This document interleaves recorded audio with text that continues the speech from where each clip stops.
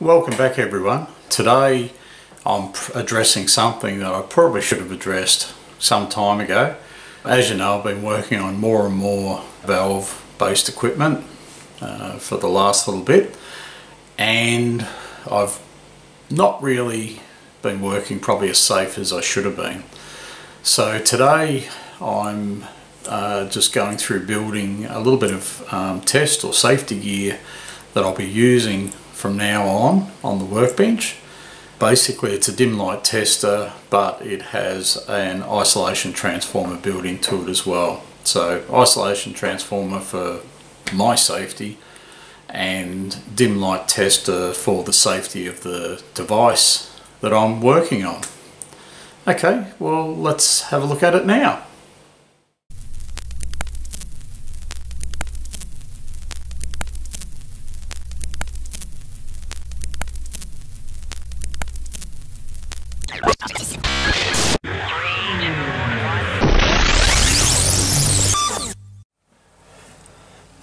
Okay, so let's have a look at the circuit. It's not that difficult.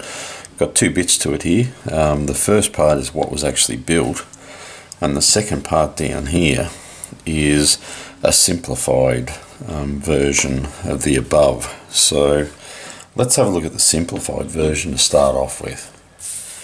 Okay, so in this version I've just removed a lot of the wiring that's really not relevant to the actual operation of the dim light tester. Basically we've got a 240 volts coming across here from our isolation transformer, although it could just as easily come straight from mains, and this could be used for 110 as well. It's not just 240.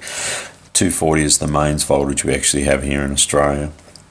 So that voltage just presents here to three switches. The first switch at the bottom here is the bypass switch, so when that's on you'll note that the 240 volts just goes straight through to the output socket and the neutral, or in my case I'm using an isolation transformer, so there's no notion of neutral and active, but at any rate the other side of this 240 goes onto the output socket as well. So when that's closed, full 240 volts is applied to the output socket. Now when that's off, we've got the option of switching two of these lights in series with the output, and essentially if we just turn this top one on, you'll see that this is one light in series with the output. When current's drawn, we're actually getting a voltage drop across this lamp, and we're also getting a visual indication of the amount of current that's drawn by how bright it is, and protecting the output device.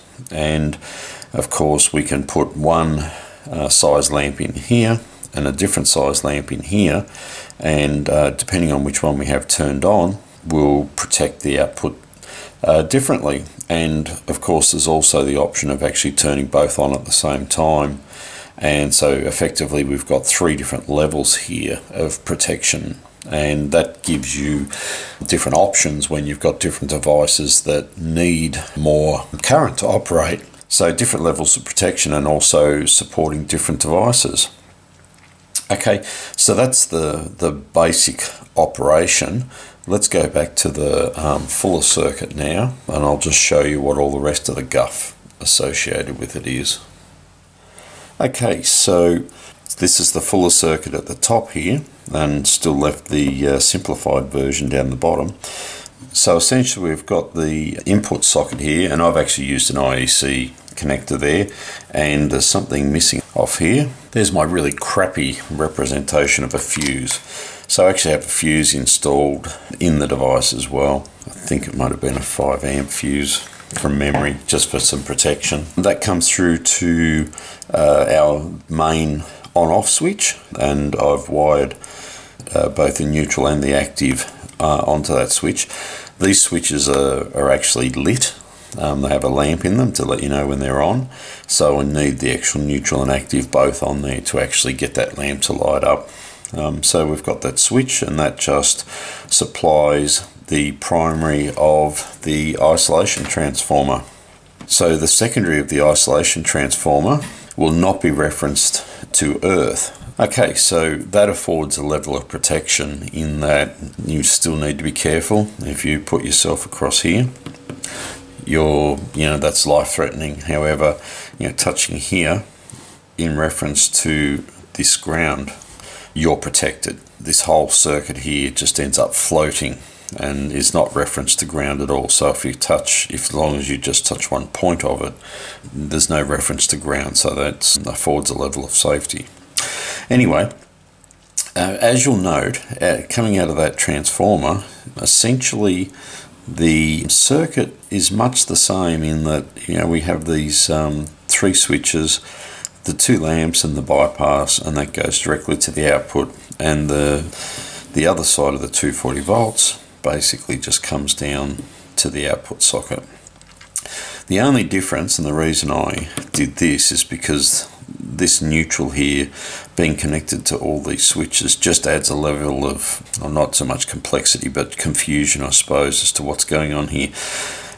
It's not needed for the operation of the dim light tester. However, as I mentioned earlier, these switches have lamps in them, and to get them to work, when I turn this one on, I need that other side of the 240 volts connected here, because the lamp is effectively across.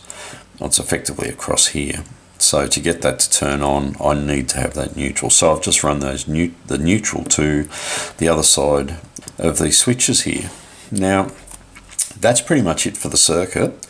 Let's take a bit of a look at the construction of this device now.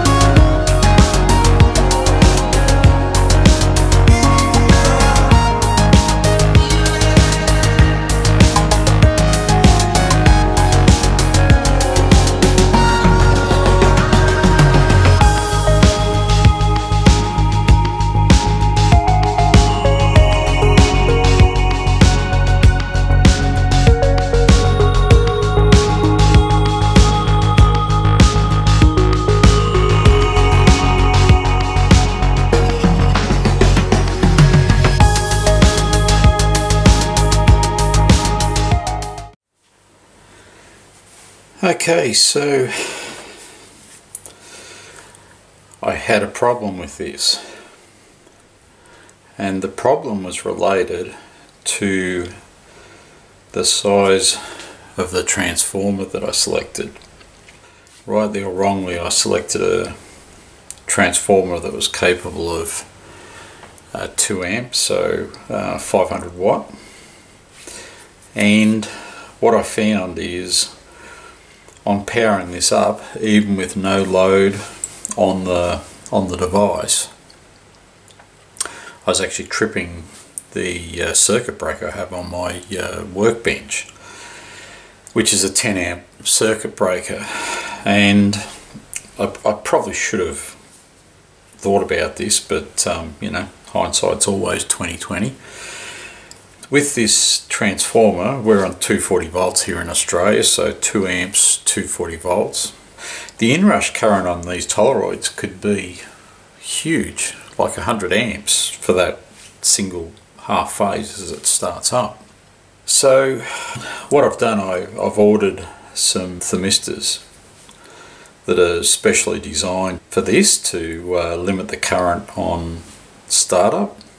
So on startup, the resistance is relatively high in the thermistor, and that limits the current into the transformer, and then as the device heats up, its resistance reduces to close to zero.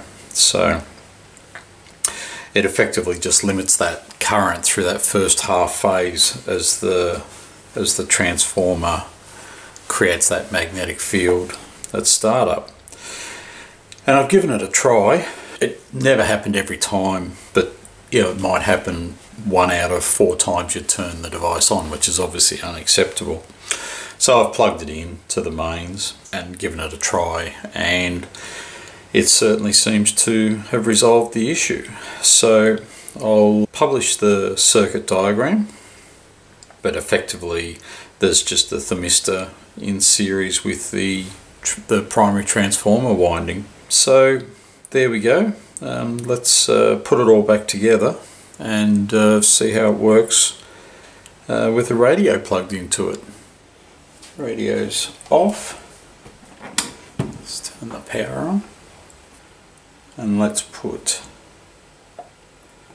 one light, the first light in series.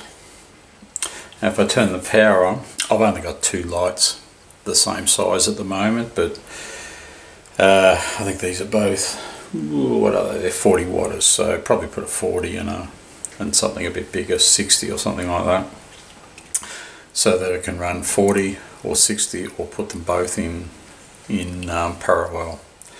But if we just turn it on now, what we as see is that light come on quite bright to start off with, as everything starts up, and then as things charge up, it should go back down to a duller sort of brightness.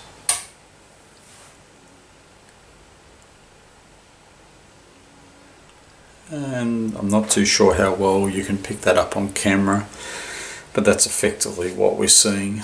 It's actually, you know, quite dull now, but obviously there's quite a bit of current going through there.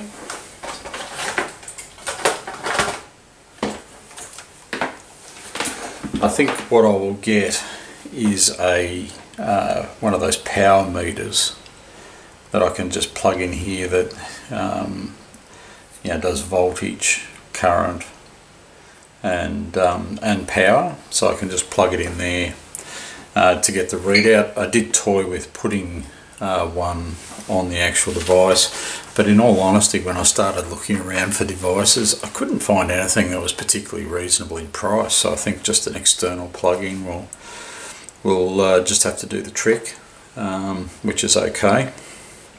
I can live with that. But yeah.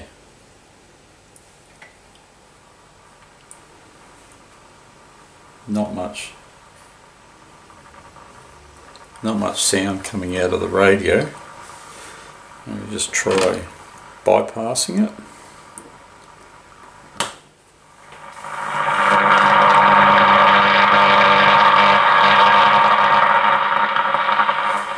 So it's quite a bit louder. I'll just try it. Yeah, that's obviously increased the voltage, putting the two in parallel.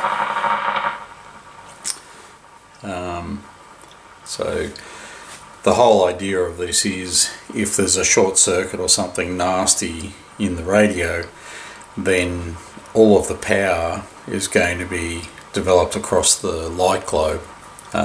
You'll get an indication that there's a problem, but also it will limit the current through the actual any short that may be there or anything like that. So protection for the device, and with the isolation transformer there, protection for me when I'm working on it.